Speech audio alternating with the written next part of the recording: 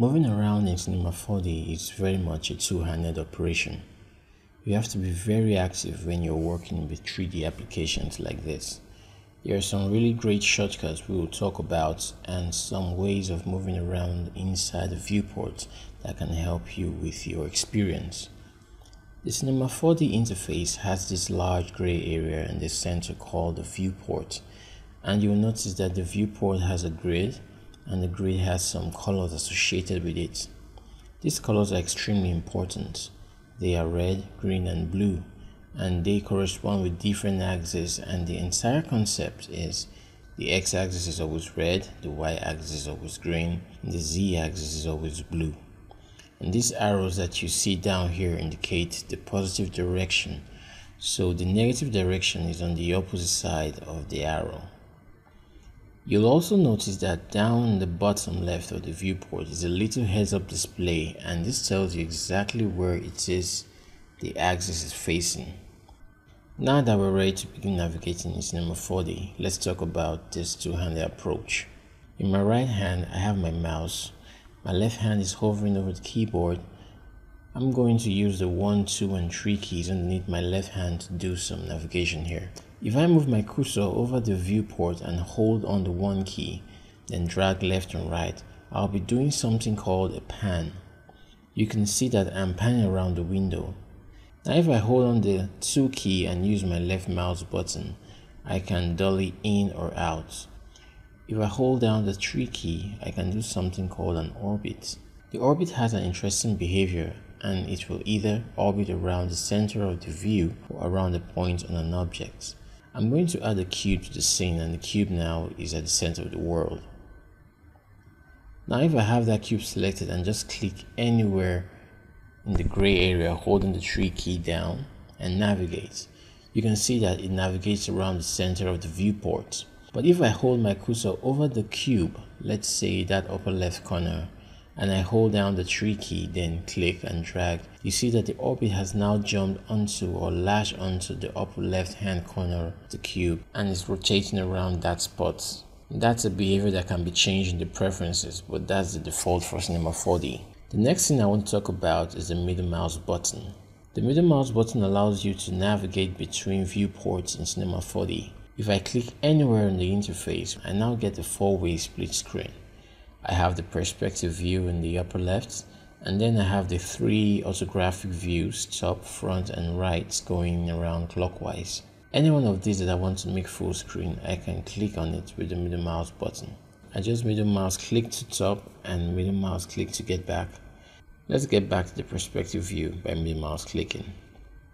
Now that's really important. Very fast to get through those. There's also the F keys. You can hit the F1 key on the keyboard to get to the perspective view, and the F5 on the keyboard to get to the 4-way split view. So F1 will take you back to the perspective view, F2 is to the top view, F3 is to the right, and F4 is to the front, and F5 is for a 4-way split. Let's talk about some very important tools and the way they look. You'll notice that on my object we have these axis handles highlighted once I have the object selected in the Objects Manager. These axis handles show me where the object is facing, and also they allow me to move the object on a given axis. Let's select the red axis band and drag it. You can see that the motion is constrained. It only moves along the cube's x-axis.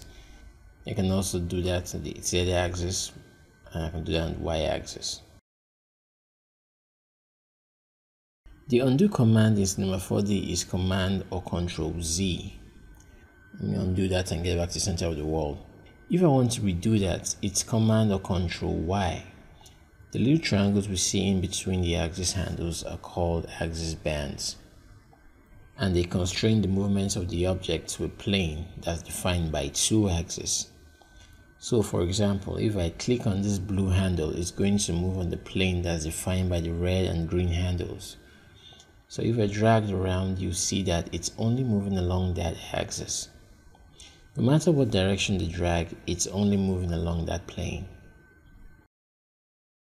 If I grab the green axis span, I can now move them along on a plane that's defined by the X and Z axis handles. Across the top of the interface, we have the toolbar.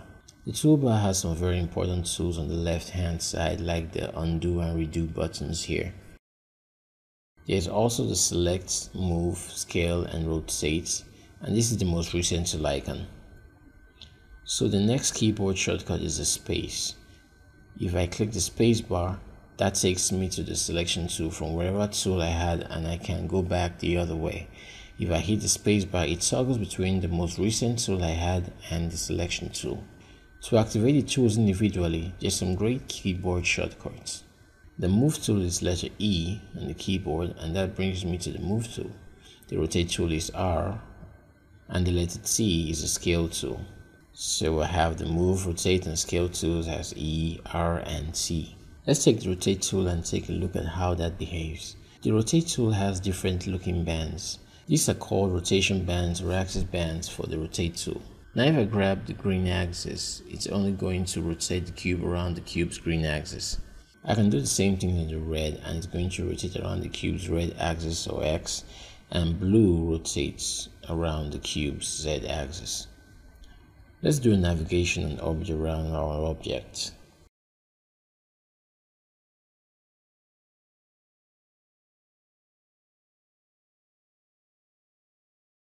Let's say I don't like that position I just changed my camera to. There's a great secondary undo command inside Cinema 4D. Command or Control Z controls all the mouse clicks and object changes in Cinema 4D. Shift plus Command or Shift plus Control Z or Shift plus Command or Control Y control the undo buffer for the viewports. If I go Shift Command or Control Z, it will undo the viewport changes that I just did. If I hold Shift, Command or Control Y, it will redo all of those changes. Now those are the most important things to remember about working inside the interface.